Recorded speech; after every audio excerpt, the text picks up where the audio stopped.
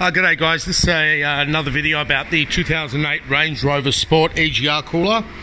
Very quick video. So we've had one EGR cooler fail and pump copious amounts of coolant into the exhaust, and simultaneously there was another one fail. So I know it's hard to believe, I know, but the amount of coolant that was coming out of it, and it happened one morning a week ago, the amount of coolant led me to think it was two. Anyway, all the dealers in Australia, like, we've never heard of it, they never go, there's plenty of them secondhand, so the owner chose secondhand.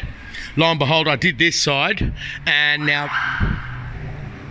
now this side is pumping coolant into the exhaust. Now, by clamping off this hose and this hose, you can eliminate the driver's side EGR cooler, or passenger side, sorry, in Australia. And the reason I've cut this hose, I'll tell you why I've cut the hose. So I didn't want to cut the hose, I wanted to use my own heater hose, but it's going to hit the water pump. The genuine hose has a unique bend in it, and here's the bend right here. Okay, so I know it's not nice, but that's what's going to happen to this car, and I will release it from my workshop. Okay, now on top of it, his EGRs have been blanked anyway. So, like, I was trying to do the right thing, but obviously the car wants war with me. I immediately clamped off with 4 good clamps this hose and this hose. They are the feed and return from the EGR to the heating system here. You can see I've pulled the shrouds off and that to do this. And I've tried to put my own hoses over there to preserve his hoses, so one day someone can return it back to how it was born.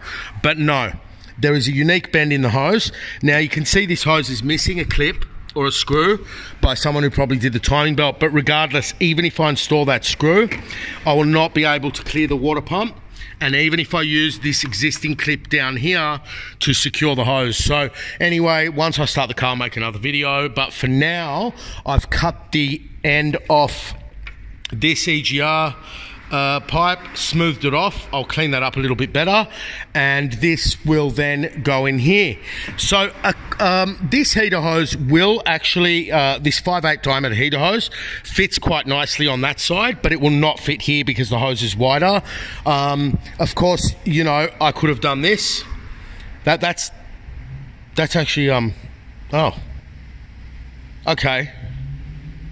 Well, it's too late now, I've cut the hose. So that would have been a quicker solution.